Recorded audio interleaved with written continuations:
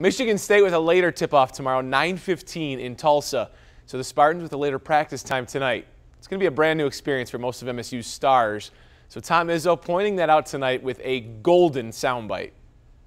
Well, I had an interesting thing happen to me early in the week. I made the comment that these young guys, were just taking off the diapers, and somebody sent me a dozen diapers.